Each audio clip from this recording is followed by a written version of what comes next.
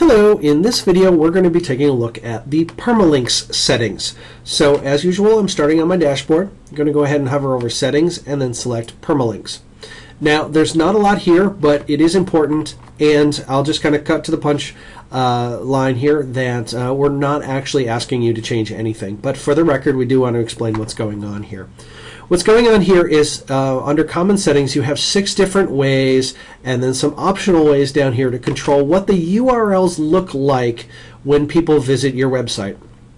Now, as you can see here, for the videos that we're using here in this test implementation, my URLs are going to be based on this IP address. In your case, it's going to say something like libraries.ne.gov/library name/ and then this bunch of different stuff on the end here. Now, what this should be set at for you by default is day and name. We've set that up quite intentionally. If it doesn't, please take a moment right now to change this to day and name. And that way, what's going to happen is as people are clicking through your website, they're going to see your basic URL, libraries.ne.gov/library name, and then the URL is going to be based on the year, the month, the day, and the title of the content that you are creating on your website, whether in most cases posts, but sometimes also pages.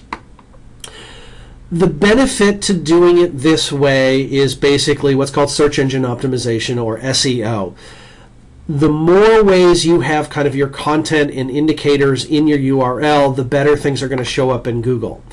If your URL just ends with something like p=123, to Google that doesn't really mean anything.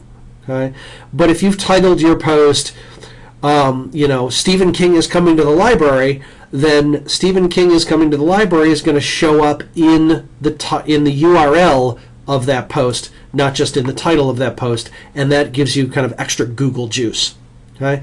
There are reasons to use these other options here, but really we would like everybody to use this day and name format. It kind of keeps some consistency, and it does work best for you in the long run when it comes to search engines.